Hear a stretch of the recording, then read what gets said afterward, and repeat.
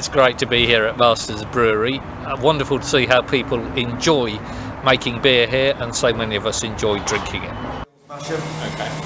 And in there, basically, we've got an Archimedean screw. So is this automated?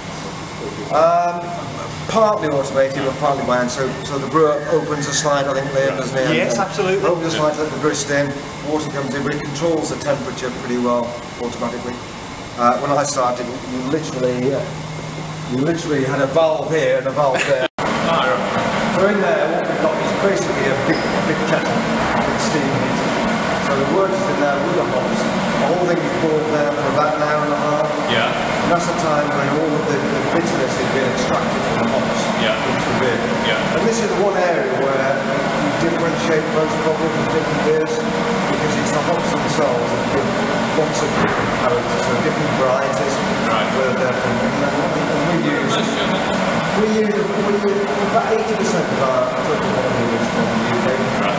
And of that 80, split probably 60% from the United.